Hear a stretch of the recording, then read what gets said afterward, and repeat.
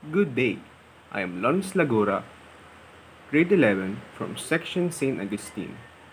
And the topic that I chose was topic number 2, which is health begins in the mind. Because for me, we should always prioritize our mental health aside from making ourselves physically healthy.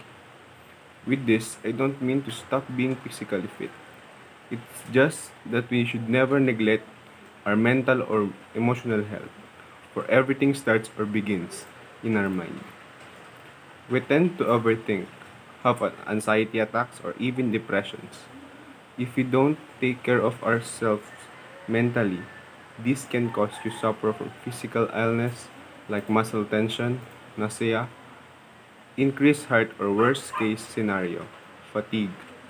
And sometimes, when we are not mentally stable, we tend to create scenarios that are far from reality, that will lead using to having misery and will keep us away from their supposedly happy life.